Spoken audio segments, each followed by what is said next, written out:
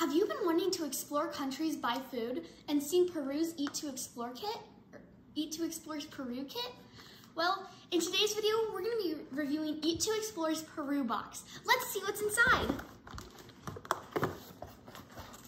So coming out, we got some Brasa mix, which is something that we're going to be using in our first dish. We got a bunch of recipes for awesome dishes. We got a little Eat2explore Peru guide kit that has a bunch of learning curriculum in it. We have an egg slicer. We have a sauce, some seasoning mixes, and a Peru sticker and pin. Let's get started. Each Eat2explore kit comes with its very own tool. This one is an egg slicer. Here's how to use it. You open the egg slicer and you place a boiled egg in it, a peeled one. Next, you press down on it and you take your slices. Then you lift it up and you separate the slices. That's so cool, isn't it?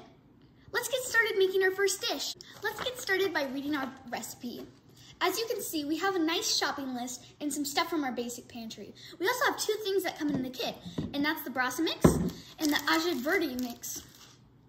So let's get started with marinating the chicken. The chicken has to marinate overnight, or at least 2 hours, so we're gonna be doing the 2-hour option.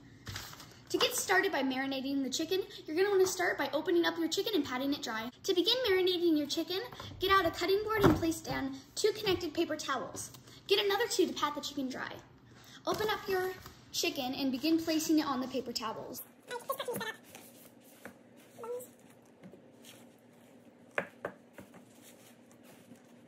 Next, once your chicken is placed on the towel, grab your 2 paper towels and begin patting them dry.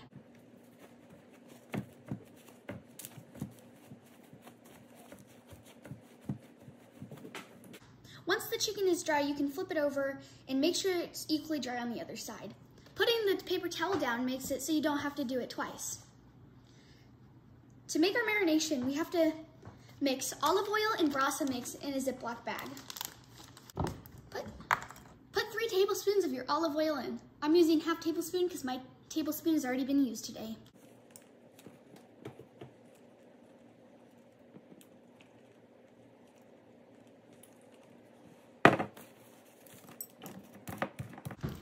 And pour your Brasa mix inside the bag. As you can see, the olive oil will float to the top. Next, one by one, place your chickens in the bag.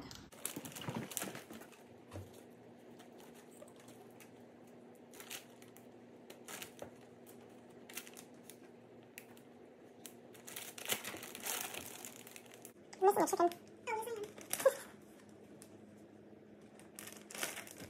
Alright, next, seal your bag and coat the chickens very well. Then place them in the refrigerator for 2 hours.